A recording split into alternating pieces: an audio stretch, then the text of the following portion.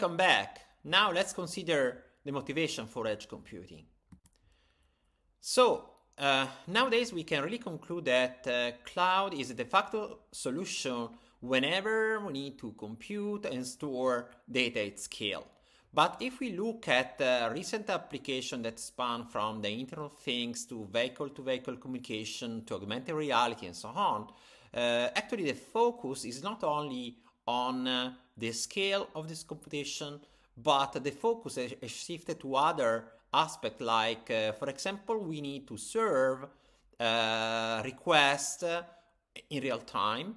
Moreover, with this kind of advanced application, I mean, if you think, for example, to the next generation smart glass where I'm running an augmented reality application, then people move. And moreover, people needs also context awareness. And the reason why is I would like to explore the best the computational devices that are near to me on one side, or whenever actually I can even change the device, right? I mean, my client device, because for example, if I'm using an application on my mobile phone, whenever I reach my office, I would like to switch and to use my desktop workstation actually.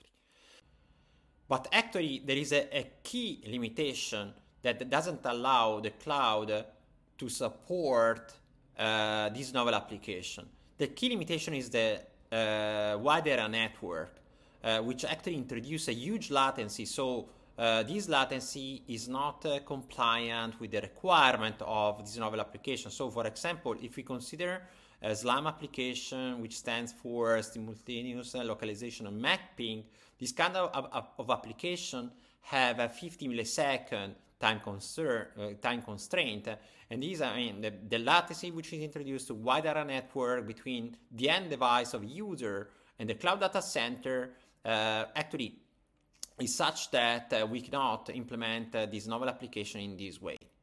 If we look at the market, actually there is a huge interest in the adoption of edge computing, which is actually driven by Internet of Things. These are some recent data, early January 2023, by our IDC partner. Actually, there is a huge growth of Internet of Things devices. This will be driven actually by industry because we'll have several sensors that will be installed on machines and industrial tools. And actually, this set of devices will really provide a very huge data sets, which usually are stream of data that are produced continuously. And actually, if we look at the market, there is a huge growth both in Europe and in North America and China. And if we want to consider another information provider, actually these predictions are consistent, and probably is in Asia where the growth will be more significant. Which are the cloud limitations? Currently, the cloud is the preferred deployment solution for e-commerce site and traditional applications. But if we really consider new application where a lot of devices produce a lot of data, and the performance really matter, and the performance cannot be sustained just on the shoulder of the cloud provider, and the data transfer latency is too high and can really foster the implementation of application, cloud is not enough. And is for what concerns the network, is not really a matter only of the latency, but really cloud application require a continuous connectivity to the cloud backend. Moreover, there are some other concerns that are really relevant in Europe. For example, the lack of data control on one side and the vendor lock-in on the other side. Actually, within our project, we have developed solutions that allow to mitigate these issues, as we will see in the next part of this course. And so what's the solution? The solution is really to implement edge computing, whose core idea is very simple, is actually to add an intermediate layer with where we plug computational capacity and also storage, network facilities, and so on, in a way that we can run some application components, at least, on these edge devices, in a way that we can really offload the computation from the cloud and run application closer where the data are generated. So in this way, really, we can reduce latency. We can implement real-time application request handling, at least for a subset of requests, the one that really matter for the application. And moreover, in this way, it's so easier, since this technology is really integrated, it can be easily integrated with 5G technology. We have some mobile edge cloud, for example, which are solutions that are specific for and benefit by 5G networks. So in this way, really, we can implement this novel application. Just to have an example, I bring you this maintenance and inspection application that has been developed within our project. So the application is an application where the goal is to have an automated processing of the pictures that are taken on some wind farm in a way that the damages, the cracks on the wind on the wind farm can be automatically detected.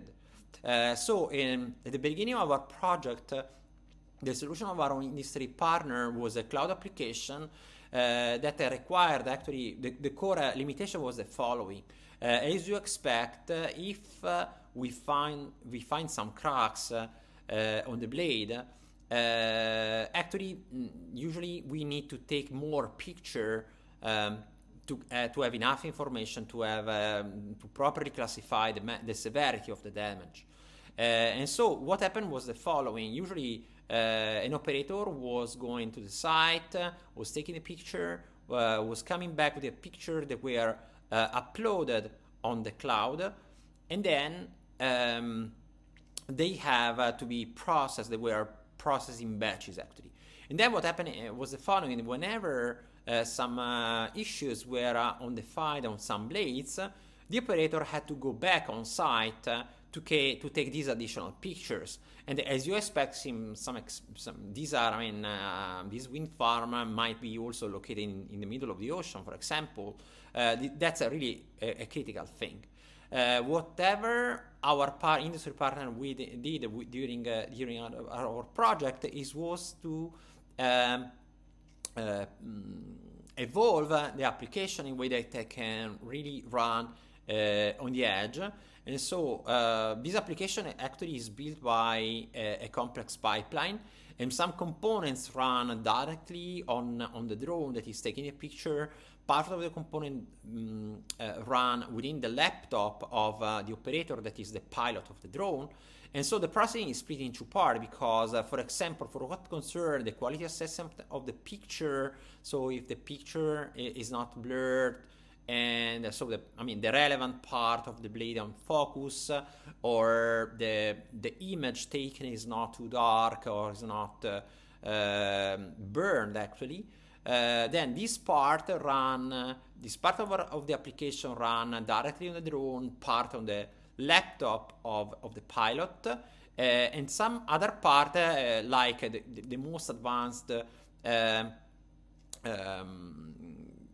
AI models that are able to detect the damage and in particular to really classify the severity of the damage, then are still run as the reporting part. With this application also our industry partner generates automatically some report that then are given to their customer. This second part of the application actually run in the cloud. So that's really an example of an application, an AI application that can really benefit from the execution of the application component in computing continuum. So that's the summary of the characteristic that or the benefits that edge computing bring.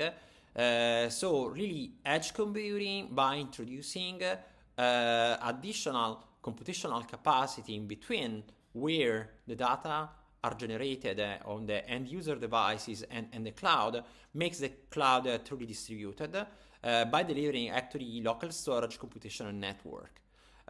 In this way, really, the cloud services and the cloud technology, which is, edge computing is still based on virtualized solution, is still based on containers that run on these edge devices, allow really to bring cloud services closer to where the data are generated. And in this way, the edge computing can mimic the cloud platform capabilities. And the final benefits are really the reduction of the latency of requests, which is obtained by avoiding the round trip of requests back and forth from the edge to the cloud. So thanks for your attention.